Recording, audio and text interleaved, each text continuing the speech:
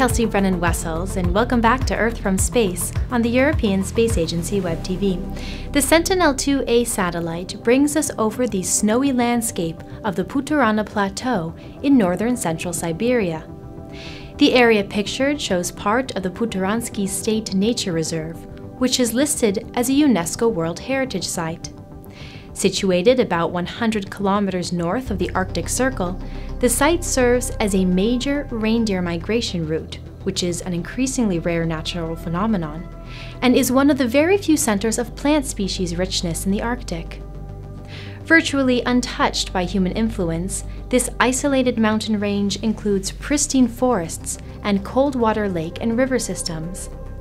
The lakes are characterized by elongated fjord-like shapes, such as Lake Ion in the upper central part of the image.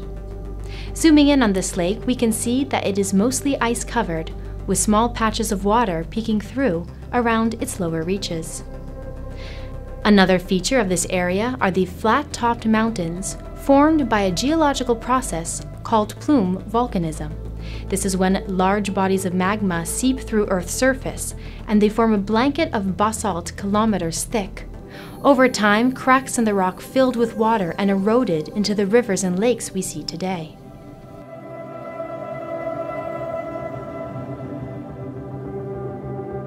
And that wraps up this edition of Earth from Space. Remember that we broadcast online every Friday at 10 o'clock Central European Summer Time. Watch us on our website at www.esa.int. From the ESA Web-TV studios, have a great day.